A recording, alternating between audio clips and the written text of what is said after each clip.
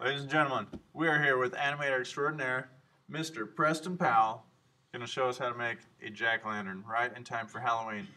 So let's give it up, Mr. Powell. Woo! Woo! Cheering for myself there. Yeah. All right. Okay, so when we start a new scene, we have the default cube, and we're just going to get rid of that by hitting delete or X on the keyboard. And what we're going to use is we're going to go to add, and we're going to use a UV sphere as our base for the pumpkin. We don't want to move this just yet. We want to adjust the segments and the rings around that. And you remembered what you did last time? Yeah, I remember what I did last time. So we have 64. Usually by default, this is 32, and this is 16. And so I just adjusted those and raised that to 64 and 32. So I had a little bit more geometry to work with, and we are going to need that with the pumpkin that we're going to create. So make sure that you change the segments to 64 and then the rings to 32, and then we can go over here and scale this. And you'll notice this will disappear once we start to move the object around. And unfortunately, it's gone forever once we do that. So if that happens, then you have to create a new UV sphere. So I'm gonna hit S on the keyboard and scale this bad boy up. I'm gonna bring it above the grid. You got to go down to Payson to get a pumpkin of that size. Yeah, and you get it for $2. It's a really great deal. Okay, so I'm in object mode right now. I'm gonna hit tab so I can go into edit mode. And then I want to go down here to this menu right here, and I can select edge mode. Another great way of doing this too, if you like hotkeys, is Control Tab, and that's going to bring up a floating menu, and I like me some hotkeys. So hotkeys are hot. What is it again? It's Control Tab, and then we'll select edge. And what we're going to do is we're going to select the edges around here so we can create the pleats. In the pumpkin. So I'm holding down the middle mouse and shift so I can pan. And what I'm going to do is I'm going to hold down Alt and Shift and then right click on these edge loops here. Now they're dead ending at the top because there's triangles. They all dead end. So don't worry about that too much. And then I'm going to go through and just pick random segments. You're holding Alt, Shift, and right click. And right click. Okay.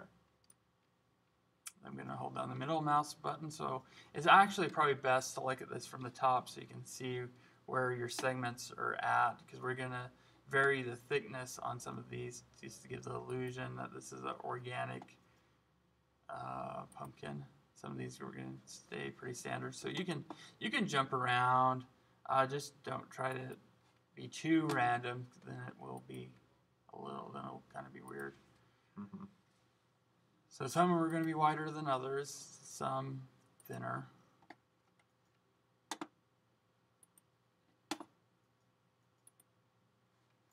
And I'm happy with that. I think that's fine there. I approve as well. Yeah. But the question is it Gephardt approved? Is Gephardt approved this digital pumpkin? So right now it just kind of looks like a basketball, and we want to change that.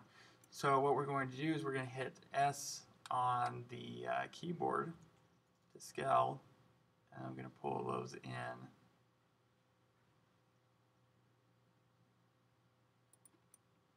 And we want to look at the top and the bottom. Right now it looks kind of extreme, but it's okay, because we're going to do a few things to soften this out here. So I just want to look around and make sure I'm happy with the segments. Very happy.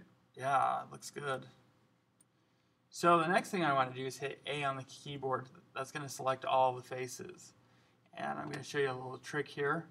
We're going to smooth the vertices. So I'm going to go to Smooth Vertex and click on that a couple times. And that's going to round out the pumpkin. Yeah. Quite a bit. Makes it look quite nice on that. Now if you want to add, some pumpkins have, I'm going to hold down Alt so I can select this seam here. Sometimes they have pleats within pleats, so I can actually grab this and scale this in a little bit just to add a little bit more character. I find that if ever while modeling you find out that you're manipulating pleats within pleats, that you just want to buckle up and take a deep breath and hold on for the ride of your life. I mean, that's when things get really exciting. They definitely get very interesting. So you're just hitting S each time to scale that inwards a little bit. Yeah, just add a little additional character there, and that's up to you. Sometimes that works if you like a nice rounded segment here like that. That's fine. You can keep that. But the problem is with this pumpkin right now is it's too round. So here's what we're going to do about that. This can get tricky, so I'm just going to go slow. I'm going to go to, I want to deselect this here, so I'm going to hit A to deselect. But we want to go down to vertex mode and select that.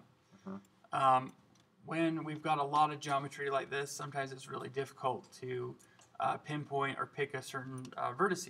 The way that I solve this is I hit Z and go to wireframe mode. That way I can go in and select that vertex really easily. Then I'm going to hold Shift so I can make multiple selection from the top and bottom there. Then I can hit Z again to bring back the shading on that. Okay, this is how we're going to shape the pumpkin overall. We're going to go down here, and there's a little radio button. We're going to click on that, and we're going to enable proportional editing. Oh boy. Yeah, it's a roller coaster ride. And we're going to go over here to the side, and we're going to go to sharp. Oh boy. Here Yeah, it comes. there it comes. Going to hit S on the keyboard. Going to hold down the... Okay, let me do that again. I'm going to hit S on the keyboard and see how that's pulling that in, and it's kind of just caving in a little bit. And is it doing the same on the bottom? And it should be doing the same on the bottom. Let me orbit around here and scale, see how it's doing the same on the bottom. But the thing that we want to do is we want to adjust the strength of this. So here's the proportional size. I can actually adjust that here. We actually should see, I've kind of moved this here, so I'm going to go Control Z and go back a little bit. What we want to do is change the size of, or the influence of our proportional edit. So I'm going to hit scale again, and if I hold down the middle mouse wheel, you see this little white line, and that's how much strength or how much area that's affecting here. Or we can go down, should be able to go down in the menu here and adjust the proportional size. So let's go with 10. Is that changing anything there? I wonder if the number locks. Oh, number lock is turned off. Let me select this up here. So I've got 10. And let me try to proportionally scale this.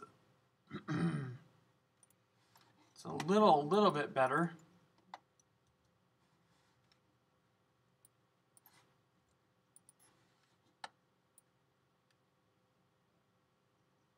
On a newer version, it gives you the actual kind of the brush size here. So it looks like it got reset. So I'm going to change this to 50.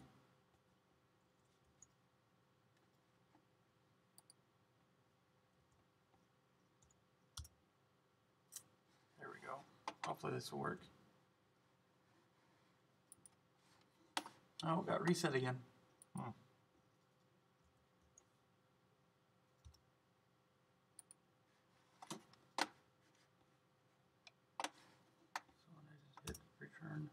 There we go. Okay, so this is not working the way that I want it to. what it's supposed to be doing is it's supposed to be scaling down the whole pumpkin. Proportional editing is really good. I mean, not right now, but if you want to edit the whole object, and what it does is it has a scale from an area where it's going to affect it the most, and then it's going to just deteriorate.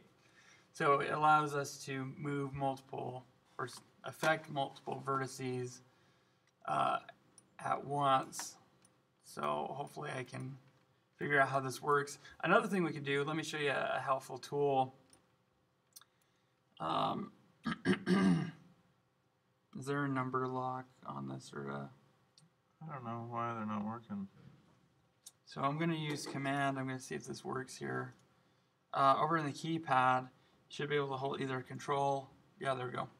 Control and then plus, and that's going to scale up a selection. If you have control minus, that's going to scale down a selection. And since we have proportional editing turned on, hopefully this will help a little bit. So with the selection, so you can distort your pumpkin quite a bit. Let me actually shrink this selection here. I'm just going to get the top and scale that down. And I can control. And I'm actually going to go to scale and then Z. You can strain it there and bring that down and shape it out that way. I'm going to hold down control, bring that back here, and I'm actually going to scale this up a little bit and then bring this down. I'm kind of cheating with this because with proportional editing, I've actually moved that bottom a little bit. Let's bring that. We'll bring that one back up, or deselect, and then go back in and select this. Hit Z and select that, and then we're just going to grow the selection, and I'll just push this back in.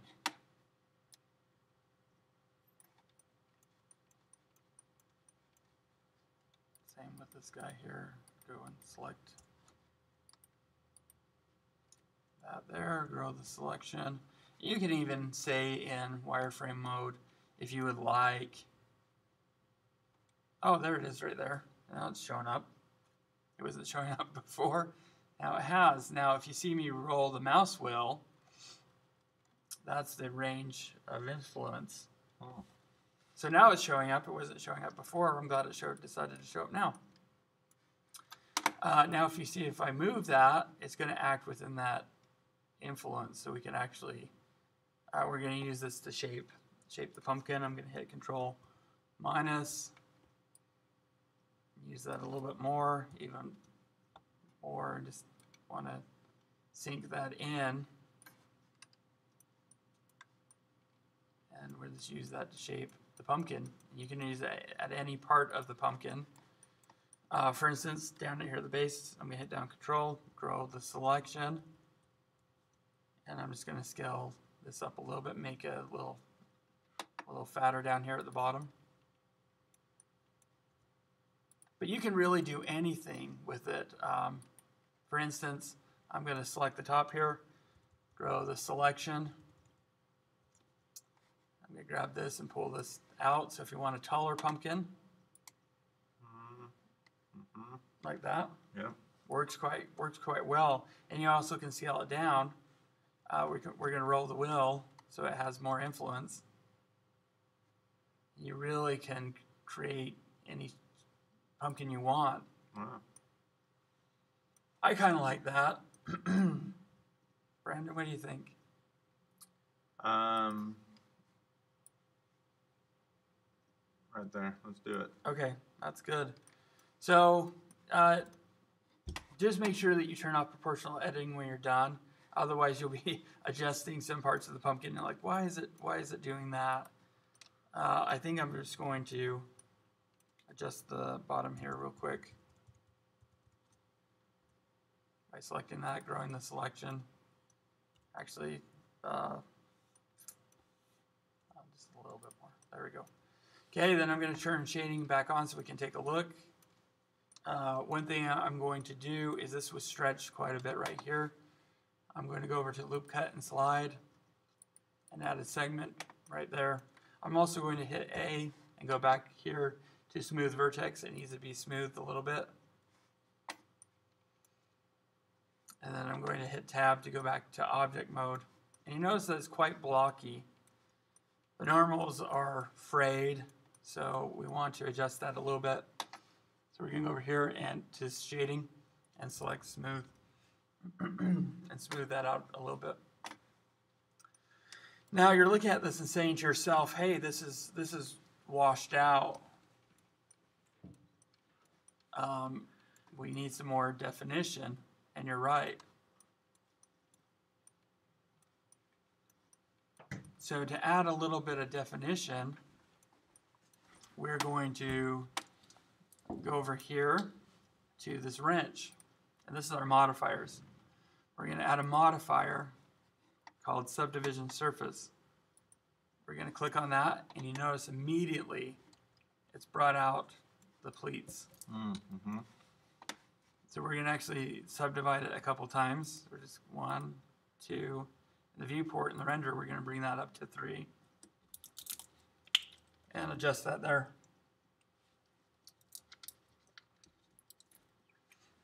You want to make sure that you're on Catmull Clark and not Simple. If we go over to Simple, it's going to make it look horrible. Garbage. Garbage, absolute garbage. Catmull Clark, they know how to subdivide stuff. Yep. And as you can tell, Catmull, it's probably named after Ed Catmull, which is awesome. So we've got the base of our pumpkin here. Now we need a stem. Don't worry about this right here because the stem's going to cover this. So it's kind of really wrinkly. At the bottom, one thing that we can do at the bottom of the pumpkin is select that vertex. See how I'm having a hard time there? I'm going to turn on this so I can select that. One thing we can do at the bottom so it's not so crinkly is grow the selection.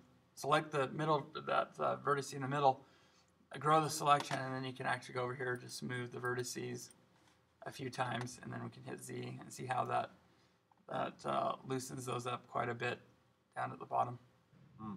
And you can continue to do that even more so if you would like. Okay, at this point, we're going to create a stem. So here's another short key for you. Shift A is going to bring up your add menu.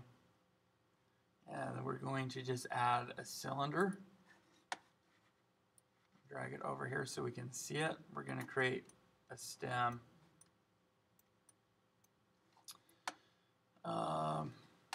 Actually, I'm going to have to recreate the stem. Sorry, guys. There's a few things I needed to do with that. Here's the hotkey again, Shift A. We can go to Mesh and select that cylinder.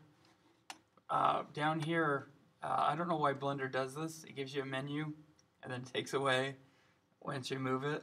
But we're going to go down here to Engon, and we're going to change this from Engon to Triangle Fan. This is important. This is going to allow us to give more shape and definition to the top of the vine, especially where it's broken off from the plant. So I'm going to drag this over. If I hit tab, you can see what I mean. We've got a wagon wheel, or the triangle fan as it says right there. What I'm going to do is I'm actually going to scale this down a little bit. And I'm going to hit tab to go back to edit mode. I'm going to hit C on the keyboard to select the top. Actually, I need to deselect by hitting A. Then I can hit C and I can select the vertex there, but that's not what I want. I want to select faces, so I'm going to go down here and select faces, then C select, and then just click once, and it selects all those faces at the top. I'm going to hit S to scale after I right click. And I'm still in proportional editing. This is the very thing that you want to avoid. So we're going to go back here down to the radio button and hit disable. It's going to allow me to scale up and scale down. And I'm just going to shape the stem here. Probably don't want to scale down that too much. But probably right there is fine. The next thing we're going to do is we're going to rotate. So I'm going to hit R to rotate, and then Z, and allow us to add a little twist there. we're going to hit loop cut and slide. We're going to add a loop cut right down the middle. And we're going to hit S to scale in and scale that in. So we're just doing the basics right now. The next thing, we could have done this earlier, but the next thing I'm going to hold down Alt and select loops, every other loop, and I can alternate. Actually, Alt and Shift, I keep skipping here. And we can just go around and select these edges.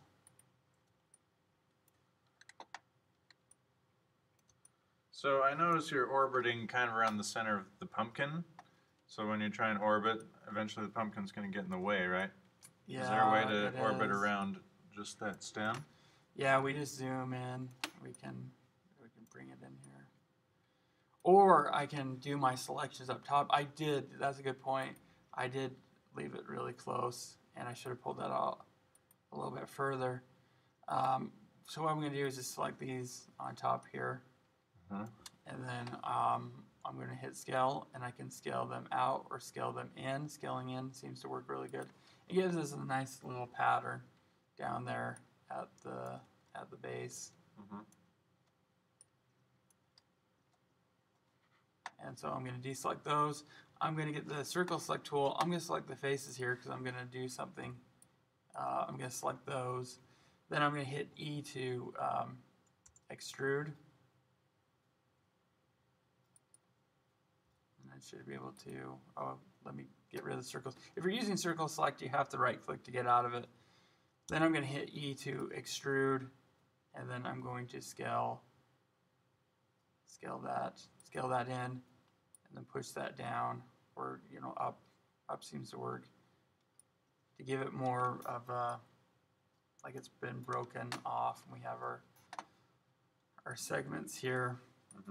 I also could hit A and just scale this out a little bit. Down at the base, again, we could use circle select. After hitting A, we're going to hit circle select, and we can scale that up. We select those there, and then right click, and then we can scale to give it a larger base. Oh, probably not that large. But something like that. If we want to add, since we have this selected, if you want to add additional twists there, rotate on Z, and then just actually rotate it, maybe tip it a little bit. That's fine. I'm going to add some more twists here to the stem. And there's several ways of doing that. We could even use modifiers to adjust things. Rotate on Z. Whoa, a little too much there.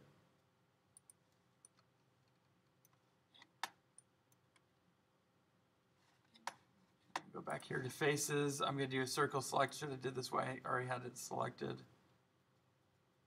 And of course, you can orbit around and change things here. And I'm just going to kind of right click and scale up a little bit. If you want to add some more edge loops to add more character, you can do that too. Right there. But I'm going to call it, for right now, I'm going to call it good. Let me hit tab. I will go over here and hit smooth on shading. And then I'm just going to scale it up. Now, since this is over here and the pumpkin's over here, we're going to use a little tool called snapping. And I'm going to click on it there. And we're going to snap to vertices. Then I'm going to get the move tool. And it should snap to the pumpkin. So then it will snap over here. And what it's doing is just snapping to vertices. So it's just going to follow the contour of the pumpkin, and then I can just bring that up here. That's a really long stem. So what I'm going to do, I'm going to fix this real quick. I'm going to hit scale, and then I'm going to hit Z, and I'm going to make it squatty.